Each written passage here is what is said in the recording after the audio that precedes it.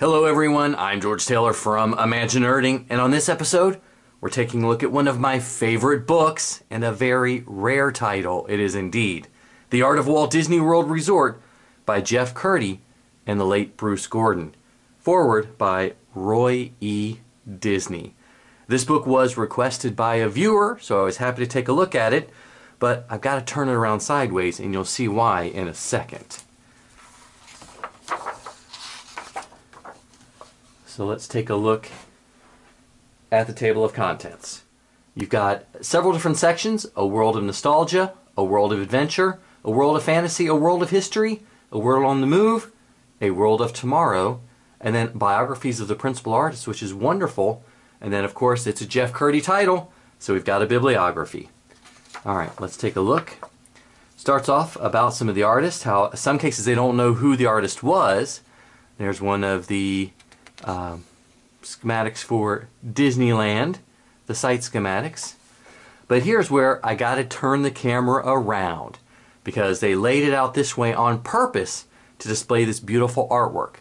So let me flip this around and I'll be right back. So as I mentioned, I needed to turn the book around because of how Jeff Kurtti wanted to display these beautiful images. And I know you usually see the white background, but I just didn't have enough white background to cover this, so tabletop it is.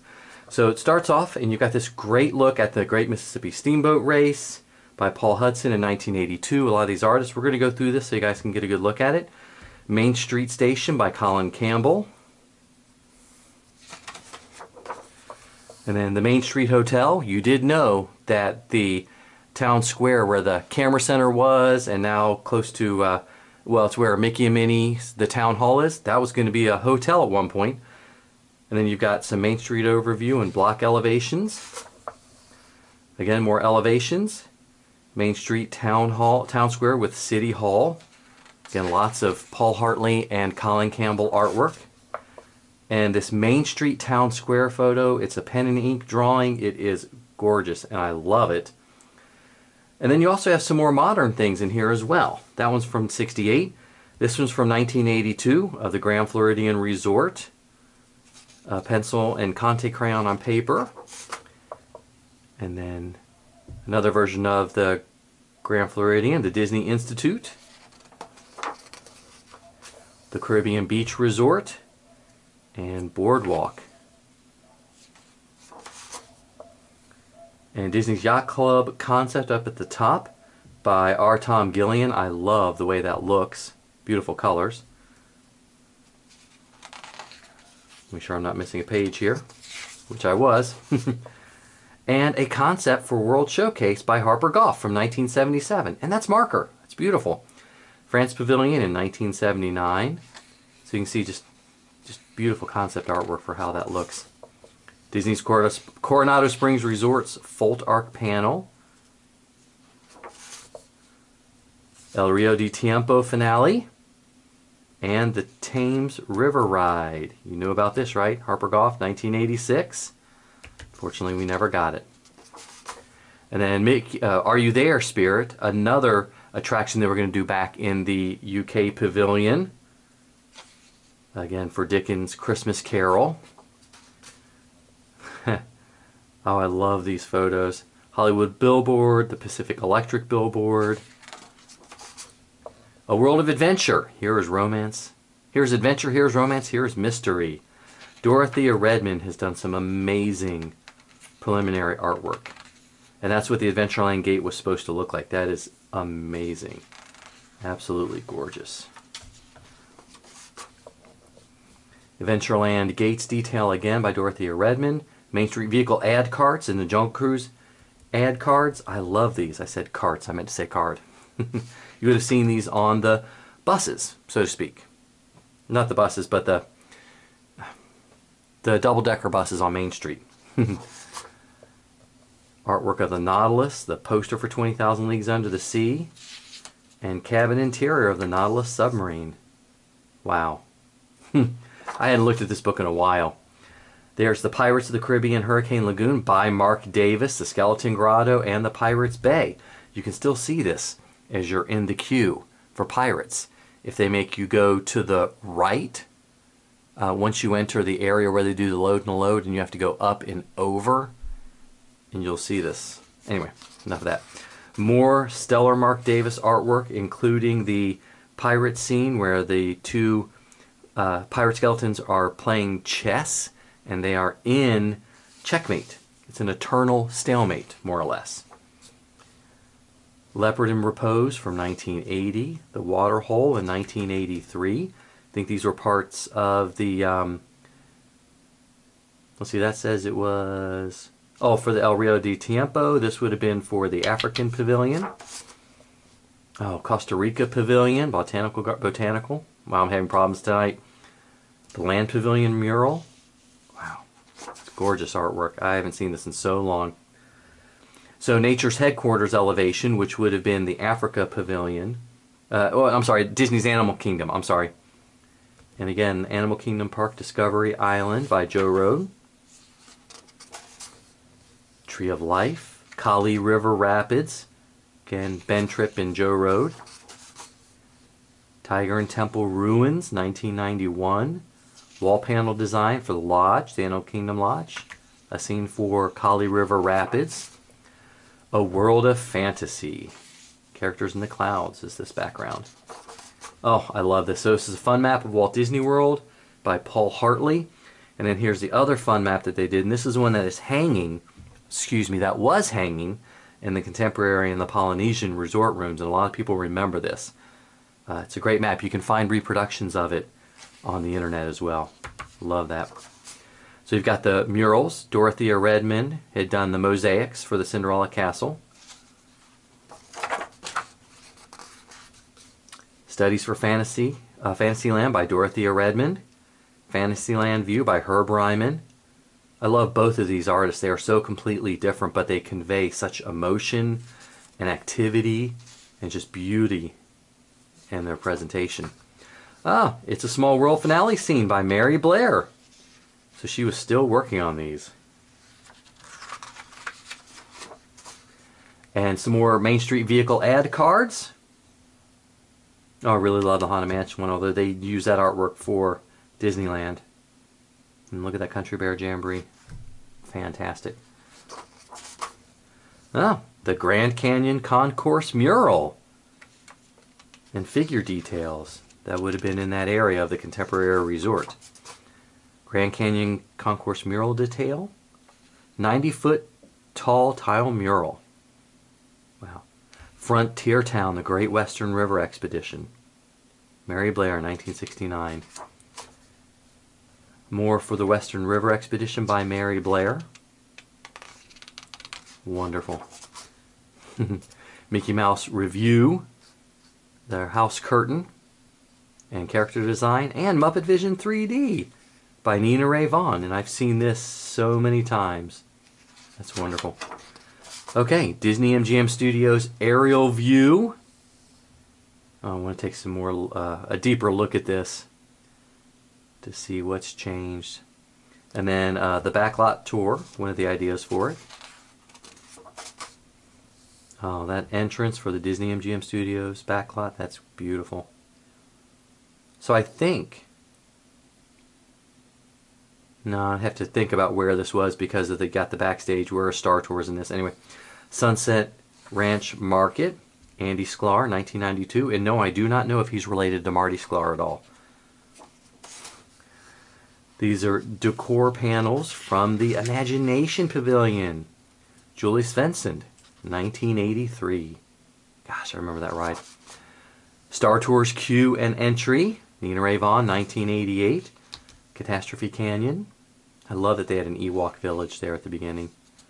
So cool. Treasure Island, The Wreck of the Hispaniola by Colin Campbell, 1972. Gosh, that would have been amazing to walk through that.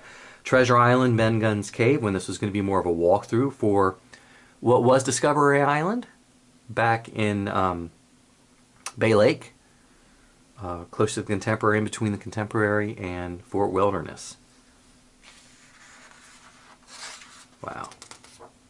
Oh, nice. So, painting by Colin Campbell of Pleasure Island, and then a nighttime aerial by G. Meyer. Gosh, that's amazing to think what we've got today. The Miss Lily. The Lily Bell, excuse me.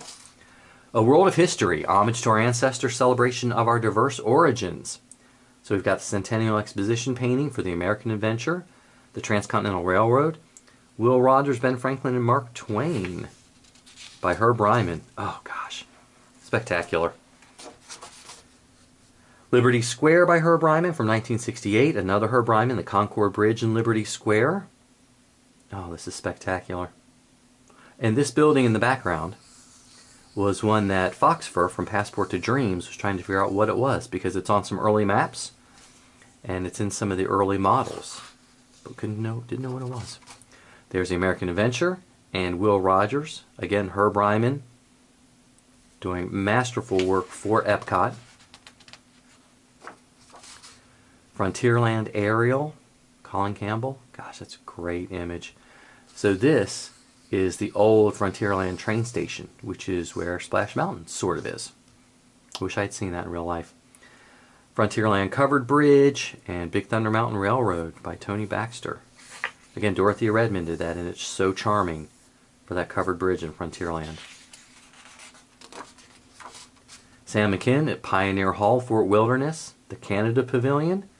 Village Stage in Fort Wilderness. Huh. A nighttime study of an outdoor performance space. Okay. Wonder if that's where they were playing the Chippendale barbecue, the jamboree. All right. Norway Pavilion. Collin Campbell and Bob Sifo. Yeah, who did the Morocco Pavilion. That's nice. Very, very nice. Italy Pavilion. And then Italy Restaurant Exterior Elevation. So this is Ron Bowman from 1983. So this is probably Alfredo's. And Venetian Facade. And the Venetian Restaurant Interior. Actually, I don't think these were used. No, they weren't used. Because there was going to be a water show. Sort of where the Doge's Palace is. The German Beer Garden. And the Rhine River Cruise by Sam McKim. I know you've had to have seen this online before. Can't imagine what that attraction would have looked like in the back of the Germany Pavilion. Had to be wonderful. African Folk Art Icons, 1979, so they would have been getting ready for Epcot. Equatorial Africa Pavilion by Herb Ryman, 1980. Gosh, yeah, his artwork is just so inspirational. Dan Goose, Dust Bowl Farm Exterior, Living Land Montage, and the Farmhouse Interior Cutaway. And you can see there's a amusement park or a carnival in the background. Would have been neat to see an animatronic family as you went by the Living with the Land. Okay, dinosaur color models. Assuming this was for the Energy Pavilion. No, 1996. Okay, my fault. So this would have been... Oh, this was for the Universe of Energy. Okay. On the Move, riding the rails, cresting the waves, and rolling along. Oh, look at these. Gosh, these vehicle ad cards. I would love that Walt Disney World Railroad one. Look at that locomotive number 2. Oh, that's great. These are wonderful. And I love that shot. Oh, gosh, of Fort Wilderness and the railroad that used to be there. That sort of encapsulates everything that Fort Wilderness was supposed to be. Love it. Rivers of America show concept with the buoys, the dinghy buoys that are there, the river markers. Gosh, that's a Marc Davis, and that was something he added to the story. There still are a few. Next time you're there, check them out. So the Richard F. Irvine, it's called the Steam Packet, the Seminole launch, and the Osceola. Gosh, I love the watercraft at Walt Disney World. It is truly stunning. This is great. I never really paid attention. You've got the castle in the background, Liberty Square. It's nice. The Tomorrowland Classic Grand Prix. This one always looks like an Atari 2600 cartridge to me. So Runabout poster art from 1968, Grand Prix Raceway, which would have been pretty cool back then. Oh gosh, look at this monorail card. That is beautiful. I know everybody's seen this George McGinnis print for the monorail coming out of the Contemporary. Of course, I love this. It's a gouache pen and ink, artist unknown from 1969.